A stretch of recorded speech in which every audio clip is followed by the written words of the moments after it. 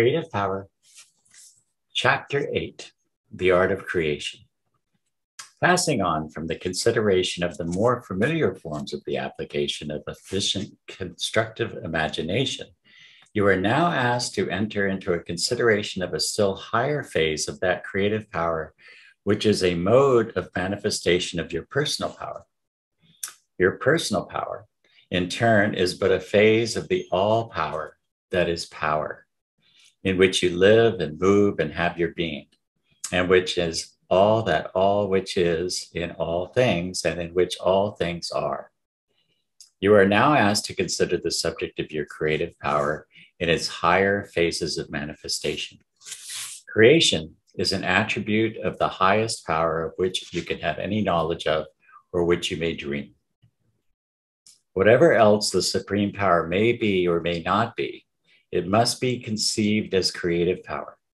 The fact that the power behind creation must be creative, and the fact that creation must be the result of power, must bring to the mind of the true thinker the conviction that in creative power is to be found power in its most essential and elemental aspect.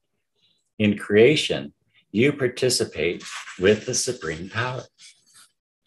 To create is to bring into being, to cause, to produce. Man may be said, apparently, to create in several ways, yet at the last, he is found to be able to create in only one essential way. And that one essential way in which he can create is found to be the way in which the ultimate creative power proceeds in its own creative work. It will be well for you to become convinced of the essential and elemental nature of your own creative power, in order that you may realize the majesty and dignity of the forces and energies which you call into play in operation in your own creative activities. First of all, you can create material objects by means of combining other material objects. Thus, you bring into being houses, boats, railroads, shoes, and every other class of things which are manufactured or made from material things. Secondly, you can create material things by changing the arrangement of the constituent parts of other material things. As for instance, you create butter by means of churning cream, or you can create ice by freezing water. Thirdly, you can create things by analysis or separation of the parts of other things.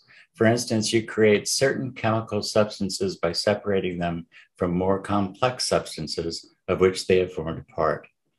Or you create a statue by cutting away the surrounding marble from about the form of the created thing. The above classification will be found roughly to include practically all the forms and phases of creation with which you are most familiar, but we have omitted from it the most essential element. That element which constitutes the spirit of all your creative work, namely the element of mental creation. At the last, all of the above mentioned forms of creation are discovered to be merely the objectification or of the subjective mental creation. In the three forms of creation above mentioned, you have merely employed the materials at hand and formed new combinations with them. You brought none of these original materials into being. You merely found them in being and gave new objective forms to them.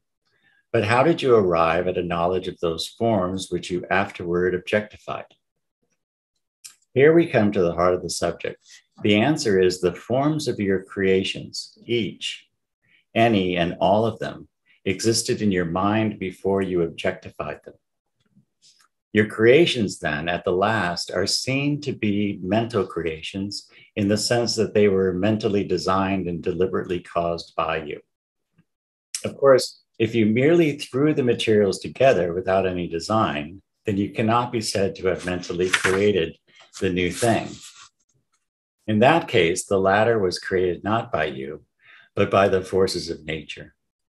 This also would be the case in the event that you discovered a chemical process by accident and without design, or where you unwittingly set into operation some of nature's forces and thereby called into appearance certain new forms, arrangements, separations, or combinations. But whatever and whenever you have deliberately employed your creative power toward definite ends, then your first step and stage has been that of mental creation. Everything that man has ever created, contrived, built, invented, or manufactured has first been created in his mind as a mental image. The Brooklyn Bridge, the Eiffel Tower, the pyramids, and also the simplest mechanical construction, each and all existed in the minds of their inventors, architects, and builders before they took on objective form. There can be no such thing as constructive or creative work by man without the antecedent mental creation by means of mental images. Therefore, in its essential and elemental nature, all human creation is mental creation. Philosophers have carried this idea up to the realm of metaphysics and have asserted that we are compelled to think of the supreme creative power as having first formed the mental image of the universe, before the form of the physical world could have come into being. More than this, they hold that the actual creation of the materials of the universe must have been mental, because the material substance could not have been present until it was called into being by the mental forces, that at the last, the material world is but a materialization of previously existing mental images or forms, and that the very work of the materialization was performed by mental powers and energies, for there were no material powers present and existent in the beginning. Edward Carpenter illustrates this idea in the following statement contained in one of his books. Quote, "There is now a disposition to posit the mental world as nearer the basis of existence than is the material world, and to look upon material phenomena rather as the outcome of expression of the mental. In observing our own thoughts and actions and bodily forms coming into existence, we seem to come upon something which we may call a law of nature, just as much as gravitation or any other law. The law, namely, that within ourselves, there is a continued movement outwards from feeling toward thought and then to action, from the inner to the outer, from the vague to the definite, from the emotional to the practical, from the world of dreams to the world of actual things and what we call reality. We may fairly conclude that the same progress may be witnessed both in our waking thoughts and in our dreams, namely a continual evolution and birth going on within us, and an evolution out of the mind stuff of forms, which are the expression and images of underlying feeling, that these forms, at first vague and undetermined in outline, rapidly gather definition and clearness and materiality and press forward toward expression in the outer world. And we may fairly ask whether we are not here within our own minds witnessing what is really taking place everywhere and at all times, in other persons as well as in ourselves, and in the great life which underlies and is the visible universe. You may say that there is no evidence that man ever produces a particle of matter out of himself, and I will admit that this is so. But there is plenty of evidence that he produces shapes and forms. And if he produces shapes and forms, that is all we need. For what matter is in the abstract, no one has the least experience and knowledge. All that we know is that the things we see are shapes and forms of what we call matter.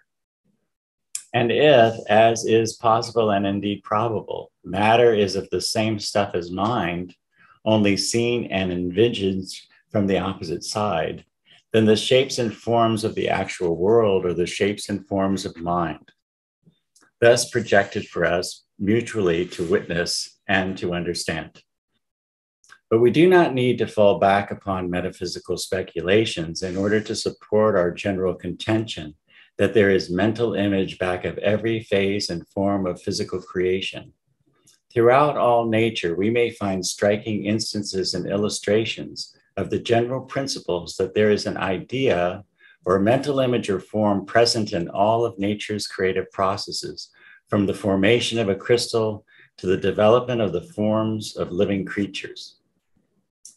The formation of a crystal, the development of the plant or tree from the seed, the evolution of the living form from the egg cells, All of these reveal to us the fact that idea or mental form is immanent and involved in every process of birth and growth in nature. This being perceived, we are justified in claiming that all creation is mental creation, the materialization of a mental form, image, or idea. Throughout all nature, we may perceive the presence of an inner image or form which serves as the framework or pattern upon which nature materializes her objective forms. These ideal forms have attracted the attention of the philosophers, and they have sought to account for their presence. From the time of Plato down to the present, philosophers have speculated concerning the nature and evident presence of these ideal forms upon which nature builds her material shapes and structures. In the above quotation from Carpenter, you will note the reference to the evolution out of mind stuff of forms which are the expressions and images of underlying feeling. These forms, at first vague and undetermined in outline, rapidly gather definition and clearness and materiality and press forward toward expression in the outer world. Paul Caros, a modern philosopher, also says, all science consists in describing forms and tracing their changes. All differences that we can scientifically comprehend are the forms of matter or energy.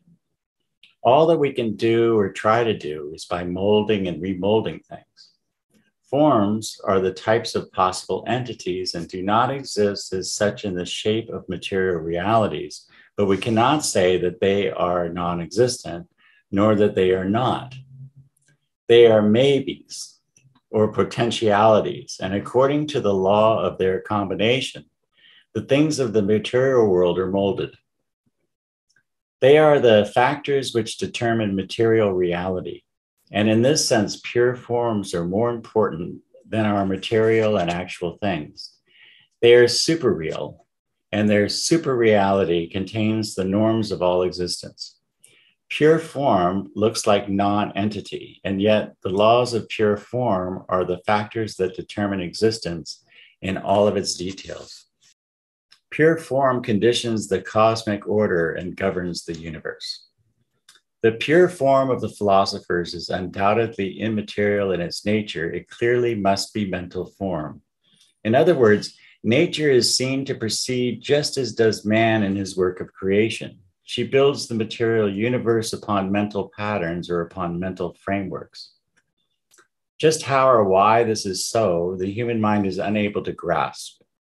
But all investigation reveals the fact that the creative processes proceed in just this way.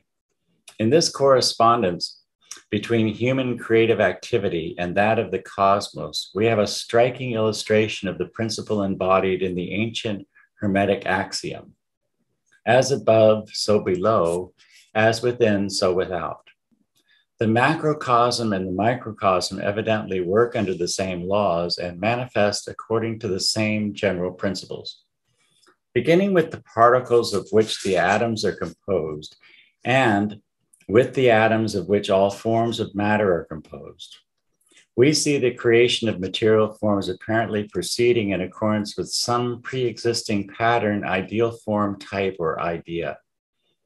Atoms group themselves in certain combinations, forming certain elements of matter, all of which forms are true to general types and are as nearly identical as the bits of metal which are cut out of the same die or else produced from the same mold. This uniformity and adherence to type certainly is explainable only upon the hypothesis that before the material form is produced, there must exist some pattern, type, idea, or mental form which governs the materialization. There is no hit or miss or higgly-piggly arrangement of the atoms. They group themselves according to typical forms, and these forms must exist ideally before the material form can be produced. That which we call the inner nature of anything is really a combination of certain inherent mental forms, which are constantly striving to express themselves in action and objective appearance. The inner nature of the atom is clearly represented in and by its activities. The inner nature of the animal is likewise so represented by its action and its physical form. The voluntary, self-moved, spontaneous actions of any particular thing clearly represent the inner nature of that particular thing. The differences between classes of things result from the difference in the inner natures, and the inner natures are merely the ideal forms or types, the mental images, which constitute the elemental and essential basis of the character of those things. The operation and manifestation of these inner natures or creative ideal forms has a striking illustration in the case of the crystallization of the minerals or chemical elements. These crystals are formed in the mother liquor, according to well-known and clearly defined shape, form, and order. Each species of crystal has its own particular form and arrangement. Some have a range of several of such forms, each, however, being true to type and pattern. Each species of crystal obeys its own order and rule concerning its form. Crystals grow just as do plants, according to a certain pattern and type form.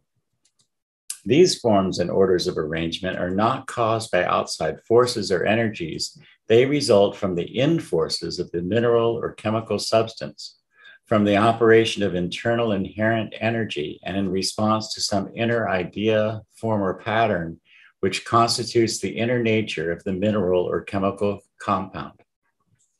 In the same way, we find that in the material form of the germ of this acorn, there dwells an inner nature, composed of these ideal forms or mental images, these inner patterns. These inner forces determine the material form which the sprout, root, leaves, and her complete tree shall assume. The deviations from the ideal forms result from the influence of external forces serving to modify and deflect, to cramp and to hinder the expression of the inner form. But the inner pattern is always there, doing the best it can to represent itself truly in material appearance. In every acorn, there abides the design, pattern, form, and idea of the future oak. And the acorn never evolves and unfolds anything not according to that pattern, design, or idea. In the same way, the seed or germ of every plant, animal, or human being contains within itself its inner nature, composed of ideal form and pattern, type, or mold. It is this inner nature or ideal form that causes the acorn to develop into the oak instead of into the pine tree. It causes the egg of the chicken to develop into a chick and not into a baby hawk. It causes the creature to develop from seed germ into completed adult form, always true to type and ideal pattern. Scientists who have witnessed the unfoldment of living forms from the reproductive cells or egg body have testified in glowing words of wonder and admiration to the evident presence of something like a directive mind at work in the processes underway in the tiny speck of protoplasm, which we call the reproductive cell or egg of the animal. Huxley, describing the development of the tiny egg of a newt, which is a small aquatic salamander, he said, "The plastic matter undergoes changes so rapid and so purpose-like in their succession that one can only compare them to those operated by a skilled modeler upon a formless lump of clay. As with an invisible trowel, the mass is divided and subdivided. Then it is if a delicate finger traced out the lines to be occupied by the spinal column and molded the contour of the body, pinching up the head of one end, the tail at the other, and fashioning flank and limb into due salamanderine proportions in so artistic a way that after watching the process hour by hour, one is almost involuntarily possessed by the notion that some more subtle aid to the vision than the achromatic lens would show the hidden artist with his plan before him, striving with skillful manipulation to perfect his work." The same great scientist, speaking of the continued life of the newt, says, "As life advances and the young amphibian ranges the waters, the terror of his insect contemporaries, not only the nutritious particles supplied by its prey, by the addition of which to its frame growth takes place, are laid down each in its proper spot and in due proportion to the rest, so as to reproduce the parent stock.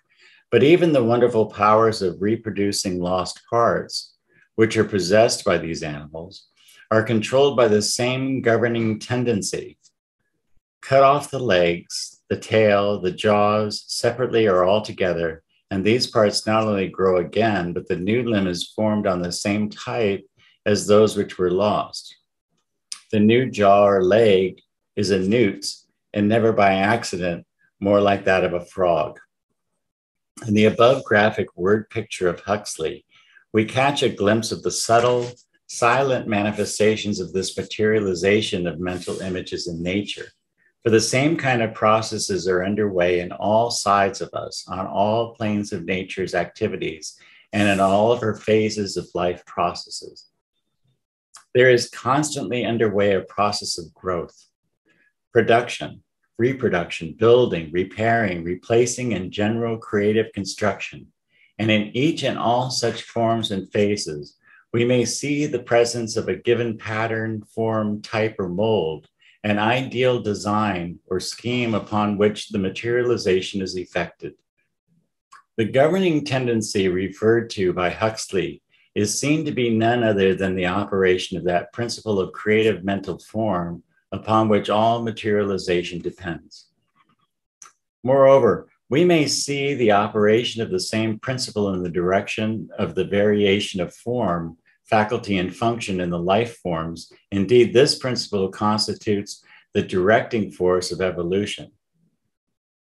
Lamarck and other scientists have shown us that evolution proceeds not only by natural selection, but also by the unfoldment of ideal forms or mental images.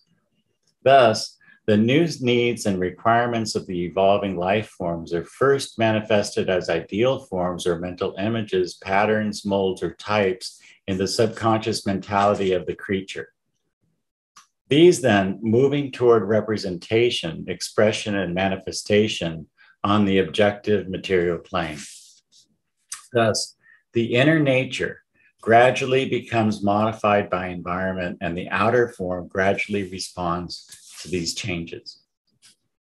Illustrating this principle, we call your attention to the fact that certain schools of scientific thought hold that the long legs and long neck of the giraffe were evolved in response to the creative idea working through many generations of its ancestors.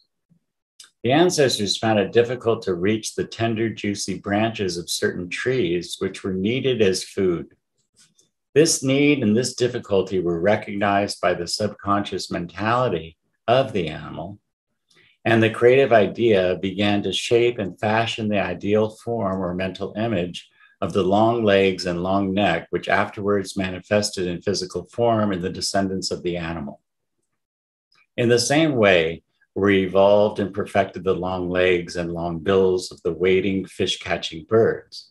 Again, thus were evolved the cruel beaks and talons of the hawks, eagles, and other carnivorous prey capturing birds, and the claws and fangs of the carnivorous animals.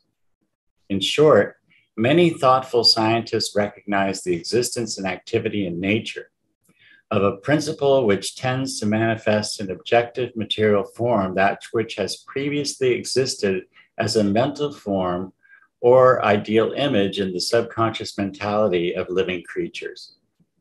The mental form or ideal image having arisen in response to a strong need, want, lack, or desire of the creature, as in the illustrative cases above cited. The advanced guard of the new psychology carries this principle to its logical conclusion when it asserts that the human being is able to set into operation great natural forces tending to produce similar objective results when he deliberately creates strong ideals and then passes the same down to his subconscious mentality. Here is a hint at a mighty principle. Many persons are disposed to regard as more or less unreal and unsubstantial anything that is purely ideal and mental in its nature. To such we would cite the celebrated rule of Spinoza. A thing has only so much reality as it possesses power. Applying this rule to the ideal forms or mental images underlying material forms, you will discover that such possess a very high degree of reality and substantiality. Ideal forms and creative mental images are not merely such stuff as dreams are made of, but in reality are strong, powerful forces. In fact, many manifestations of natural forces are really efforts toward the expression of the creative idea. The inner form striving to manifest in the outer form often exercises a tremendous force. The inner form of a cracking plant has been known to crack a heavy concrete block, and the power of growing roots arising from the inner urge of the ideal form has been known to tear asunder heavy foundation stones. John Burroughs, the great naturalist, says concerning this force of this inner form striving for outward expression, we know that the roots of trees insert themselves into seams in the rocks and force the rocks asunder. This force is immeasurable and often is very great. Its seat seems to be in the soft milky substance called the cambium layer under the bark. These minute cells, when their force is combined, may become regular rock splitters. One of the most remarkable exhibitions of plant force I ever saw was in a Western city where I observed a species of wild sunflower forcing its way up through the asphalt pavement. The folded and compressed leaves of the plant, like a man's fist, had pushed against the hard but flexible concrete until it had bulged up and then split and let the irrepressible plant through. The force exerted must have been many pounds. I think it's doubtful if the strongest man could have pushed his fist through such a resisting medium. If it was not life which exerted this force, then what was it? In the same way, the great giants of the forest have pushed their way up toward the skies, counteracting the pull of gravitation and lifting weights which it would have required mighty machinery to move. The mental pattern in the giant redwood forest proceeds to the materialization of the gigantic outer form of the tree, and the inner urge of the ideal form calls to its aid the mighty latent forces of nature in order to materialize that which is contained in the ideal form or mental image of the living organism of the tree. Nature seems ready to furnish such power to the inner urge, provided that such is sufficiently needed, insistently desired, and persistently demanded, and provided that it is called for in the right way. So if man ever obtains the inner secret of this demand, he will have the creative powers and forces of nature in his hands. Already he has acquired a portion of this secret and is able to perform mighty creative work by directing his mental powers toward the physical plane. In this instruction, we seek to disclose the principles of this process to you. The attention of certain philosophers has been attracted by this manifestation in nature's activities of the process closely resembling constructive imagination. They venture the hypothesis that the creative powers and processes of the human mind have an equivalent in nature's processes of growth in living forms, vegetable and animal. A little known, though worthy metaphysician has gone so far as to elevate to the rank of the ultimate world principle that which we know as the constructive imagination. He asserts that there is a cosmic constructive imagination working in nature, producing the myriad forms and varieties of vegetable and animal forms. He holds further that the same principle in the form of the human constructive imagination enables man to become a creator on his own plane of life. This metaphysician holds that constructive imagination is the essential characteristic attribute of the ultimate principle of the cosmos. He holds that this essential attribute is inherent in the very essence of all things and in the world as a whole. He postulates its existence in the all things as an eminent principle. Just as in the kernel of the plant seed, there exists an eminent principle which will give to the evolving plant its form and its type of organism. This cosmic principle, he asserts, has manifested the myriads of vegetable and animal forms which have existed or now exist, and will so manifest those forms which shall in the future exist in the world. He holds that the first creations were quite simple, but that little by little, the cosmic constructive imagination increased its energy and manifested in a more complex forms. He cites Darwin as testimony that in nature, there has been a slow evolution of organized forms proceeding from the simple to the more complex, and so on. We are not here concerned with philosophical hypotheses, nor with metaphysical speculations, but at the same time, we feel it is proper to direct your attention to the fact that there is manifest in all nature the operation of a powerful principle which proceeds from the inner form to the outer manifestation, from the ideal image to its materialization in objective form. We have given you in the foregoing pages certain typical illustrations of the operation of this natural principle or process. By looking around you at the world of living and growing things, you will be able to perceive countless instances of the operation of the same power once your attention has been called to it. Likewise, we wish to call to your attention the fact that many earnest thinkers hold that which is called the constructive imagination in the mind of man is but a special form of the great natural principle, and that man himself, like nature as a whole, has within himself the power of creation by means of the materialization of his ideal forms. Your experience has taught you that the men who have accomplished the great creative achievements in art, literature, mechanics, invention, building, and business construction have created the outer manifestation in accordance with the inner ideal or mental picture, the latter serving as the model, type, mold, or pattern of the former. But the principle operates over a much wider area and extends to a much deeper level of being than you have realized. It is a fact acknowledged by many very careful observers and reasoners that the man of strong ideals, he whose mind contains strong, clear mental pictures of that which he hopes to accomplish, actually sets into operation the forces, powers, and energies of his entire mental and physical being. These, in turn, draw upon the common source of nature for their nourishment and subsistence. And all the power so generated tends toward manifestation and expression in the material form which is being built upon the mental framework or pattern of the creative idea.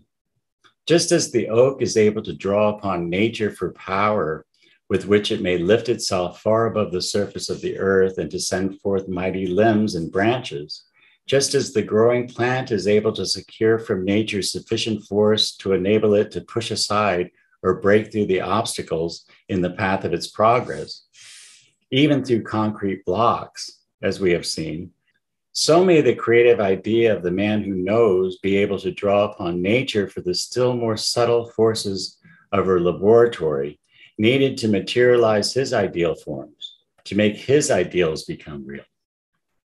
Not only this, but there is a rapidly growing body of human thinkers who hold that man, in such cases, is not necessarily limited to the mechanism of his own organism in the expression of his inner urge by means of the forces which he has attracted to him. They hold that he even may, and often really does, throw out mental or spiritual filaments which contact the things of the outside world, thereby attracting to himself the external forces and things requisite for the successful materialization of his inner ideal, his mental forms, his creative idea. In this book, we have sought to present to you the essential principles of this great subject of creative power, of the materialization and actualization of your creative ideas. In doing so, however, we first asked you to become far better acquainted with an existing field of mental activity, which you have previously undervalued and grossly misunderstood, your power of constructive imagination. This mental stone, heretofore rejected by the builders of the temple of mental power, is now being recognized by advanced thinkers as quite worthy of being given the place of honor as the cornerstone of the great structure. We are fast approaching the place in which we shall see the inner meaning of the ancient philosophers who asserted that in will and imagination, combined and harmonized, are to be found the secret of power.